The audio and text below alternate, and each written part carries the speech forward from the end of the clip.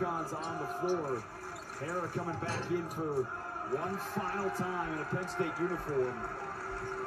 And he pulls down what will be an 8th rebound tonight. And now Coach Shrewsbury wants to get John Hara an ovation. Number 5, Greg Lee, comes in to replace John Hara.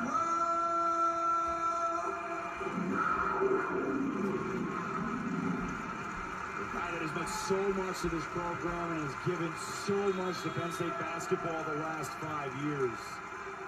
One final time getting the honor at home. Well, for this thing to work, for Coach Shrewsbury and his wife Molly and their son Braden, that guy had to stay. A lot of guys bailed. He had to stay. They had to have his physical presence. They had to have his leadership. Coach Shrewsbury told me a month ago, he said, I will do anything for that kid. I don't care if it's 50 years from now. He always has an open door at Penn State. I will help him in anything. He just raves about him. And you look at the love and the passion, and hey, sometimes there are nights like this, and you just don't want it to happen to a guy with that kind of character. He will break the Penn State record for most games played when they suit up on Thursday at Illinois. 1 minute to go in regulation. Kofi Coburn can do battle. Will not have a double-double tonight. 9 points, 8 rebounds. Streak of 4 straight will come to an end. Try and restart that as Penn State will regroup against the Fighting Illini, who are trying to win a conference title. Final 40 seconds tonight. Tominaga rolls off. And it's Penn State basketball.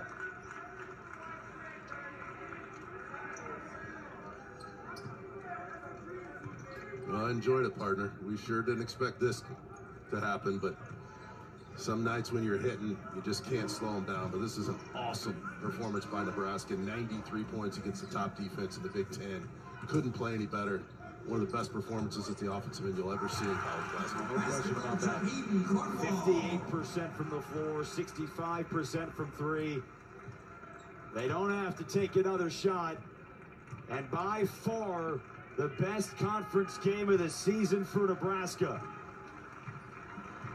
They roll into State College and will head back home with a 23-point win for Fred Hoiberg's second conference win of the season.